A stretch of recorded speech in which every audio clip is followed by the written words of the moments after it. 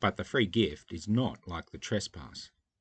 For if the many died through the one man's trespass, much more surely have the grace of God and the free gift in the grace of one man, Jesus Christ, abounded for the many. When Daniel Craig was announced as the new actor to play James Bond, it was interesting to see what unique interpretation he would make on the classic character. What stood out was Bond's new understanding of his 00 license, the license to kill. In the past, it was considered a sort of freedom for the agent. Should his life be in danger, he was legally permitted to do whatever it took to get home safely. The new understanding saw it as a great responsibility.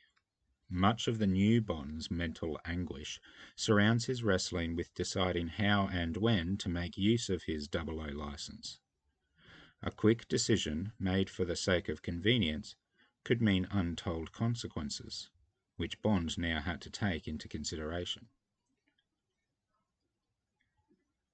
There is a sense in today's readings of the power and breadth of the consequence of one person's decision.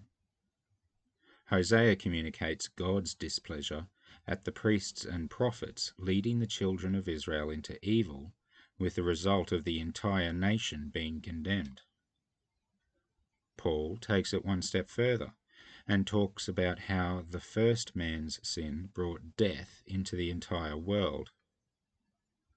Look at the thrust of his argument, though. Having established this general principle that one person can change the world, he turns this from a mechanical principle into a moral one. The goodness of God that came through the one God-man, Jesus Christ, is far greater and more powerful than any evil but well-meaning act humans could perform. Let us consider well this idea God is revealing to us. It comes in two parts. The first part is that the individual has a great power to influence the world around them. The second part teaches us that true power comes from wielding the power of God, grace, forgiveness, righteousness, love.